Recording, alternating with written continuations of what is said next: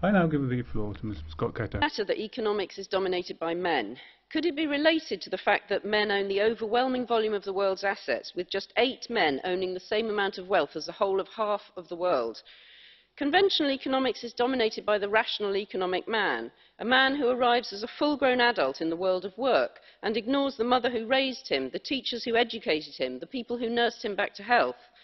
Whenever women come into any sphere, they bring different perspectives and insights.